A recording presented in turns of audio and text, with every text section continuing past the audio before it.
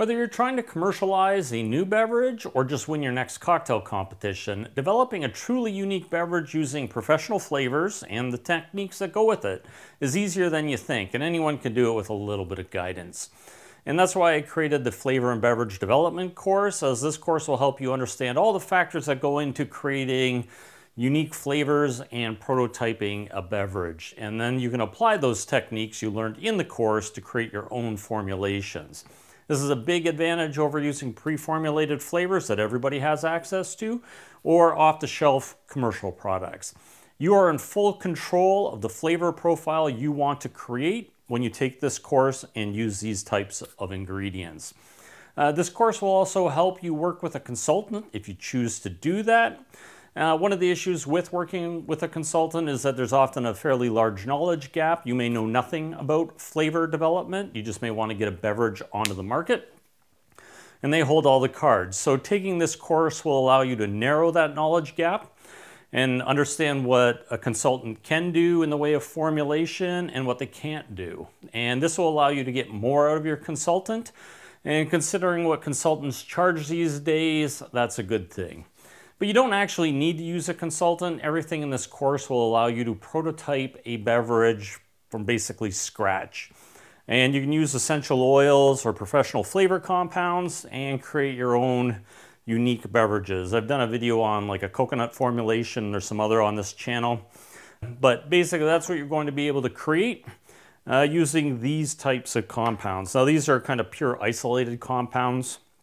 115 ml bottle can often create 100 to 1,000 liters or more of, a partial product. So you use probably like 5 or 6 of these ingredients, and one bottle of each will create well over 1,000 liters if it's used at a small level.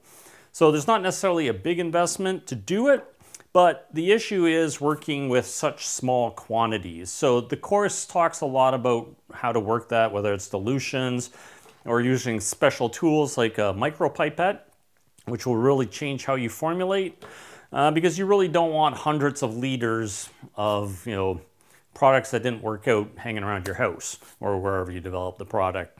So using a micropipette, you can actually finely tune each formula and get it to kind of specifically where you want it to be. The course also talks about emulsifiers and acids, sugars, and gives you some basic introduction to those, because that's a big part of flavor. It's one thing to create an aroma profile, but you have to match that to a sweet, sour, salty, bitter type base, and the course goes into that so that when you're making your flavor compound, it will match with your base to a degree. Obviously, there's a lot of experimentation in developing your own beverage, but it's much more rewarding when you're actually doing it from scratch as opposed to just mixing pre-arranged flavors or things you buy off the shelf. As I mentioned in the intro, you have full control over what you want to develop. And you'll find eventually more videos on this channel that will get into that flavor development. So all the skills that you learn in the course, you'll be able to see examples in the future. I also touch on emulsifiers and some issues with, oil and water never mix. So essential oils, though they have a good flavor profile or aroma profile, they may not be the best to work with to create a stable beverage that it hangs out on a shelf for 3 months.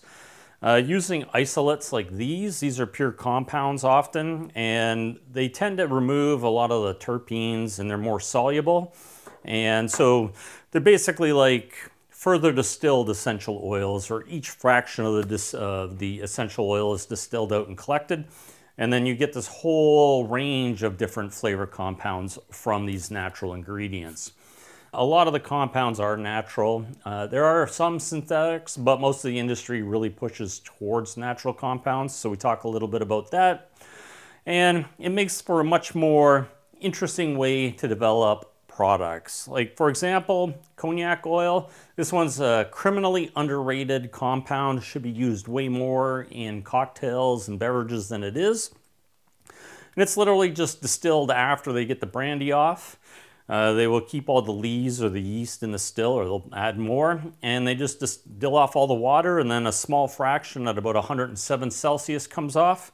and that is cognac oil. And so it's natural, just like cognac would be, but it has such an amazing aroma that you should be working with it in beverages.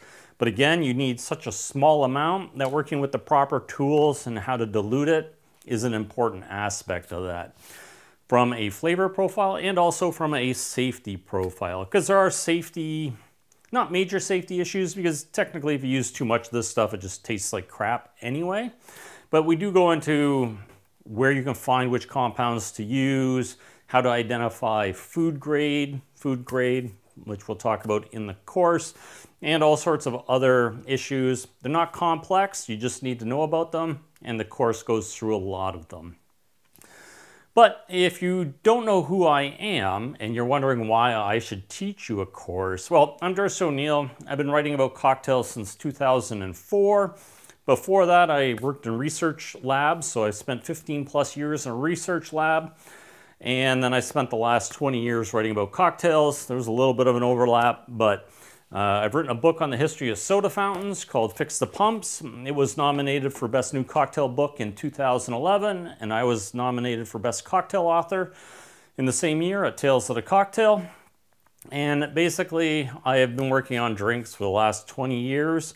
I've picked up a thing or two, and I do want to share it with you because I think this is definitely something that is not exploited by people who have the talent to do that. And by talent, I mean you, because it's not necessarily hard. It just requires a little understanding of the details and is definitely something anybody can do. And if you're interested in this course and interested in continuing, I do offer the course, but I also offer big discounts on the course through Patreon.